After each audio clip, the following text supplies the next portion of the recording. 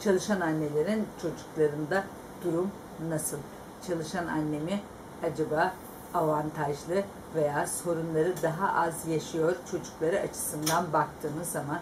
Evet, böyle bir yüksek sayıda, yani fazla sayıda kişiyle yapılan araştırma ve uzun soluklu dediğimiz araştırma göstermiş ki çalışan annelerin çocukları üniversiteyi başarıyla tamamlamışlar ve üniversiteye kadar gelmişler eğitimlerinde. Yani eğitimde başarılı olmuşlar. Neyle kıyasladığımız zaman?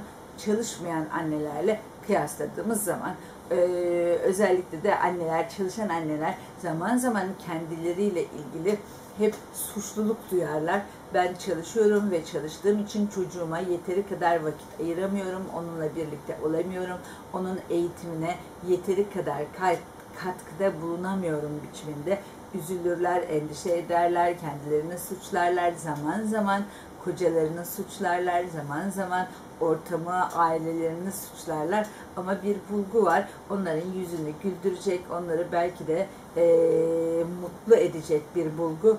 Diyor ki bulgum, çalışan annelerin çocukları eğitimde başarılı oluyor, eğitimini yarım bırakmıyor, üniversiteyi de başarıyla tamamlıyor ve bu konuyla ilgili olarak da çalışan annelere bir müjde vermiş olalım.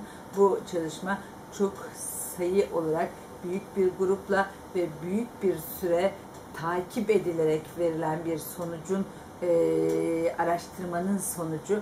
Onun için de biz diyoruz ki çalışan annelerin lütfen endişe etmesinler, mutsuz olmasınlar, kendilerini mutsuz etmesinler veya kendilerini mutsuz hissetmeliğe izin vermesinler. Eğer kendilerinde bu konuda biz çocuğumuza yeteri kadar vakit ayıramıyoruz gibi bir fikir kendilerinden gelmiyor da bu konuyla ilgili kendilerini üzülüyorlar veya kendilerini suçluyorlar gibi bir fikir zaman zaman yakın çevrelerinden, zaman zaman kayınvalidelerinden, zaman zaman da eşlerinden geliyorsa onlara da rahat cevap verebilecekleri bir cevapları var. Eğer çalışan annelerin çocuklarının eğitime değer verdiği, eğitime dört elle sarıldığı, eğitimlerinde başarılı olduğu ve üniversiteyi başarıyla tamamladığı yapılan araştırmalarda bize göstermiştir. Evet, bu konu bizim için de çok önemli. Onun için de diyoruz ki çalışan anne vicdan azabı çekiyor, üzülüyor ama bu üzüntüsünün üzülmemesi gerekiyor.